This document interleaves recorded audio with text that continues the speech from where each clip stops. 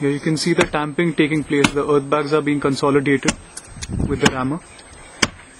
This is the corbelled entrance to the corbelled dome.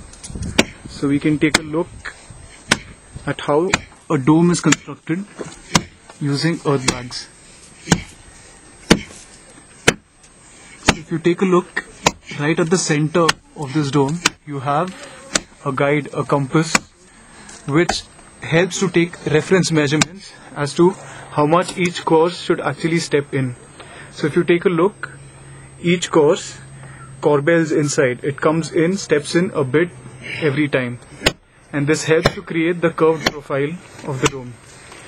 And this is not an arbitrary stepping in, or the corbelling is actually calculated as per drawings. So all of this is as per measurements, and here you can see how the profile of the corbelled dome will actually be once the dome is complete.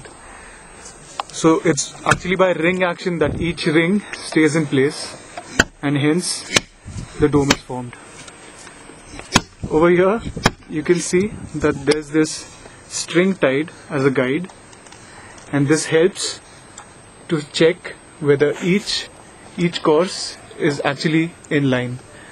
So the string has to be taut, it cannot be left slack, and then you have to check with the drawing and with the reference measurements whether each of the course is actually stepping in as much as it should be. So here you can see he's adjusting the bag before tamping, and these pipes have been left in place to let in a bit of light and some air.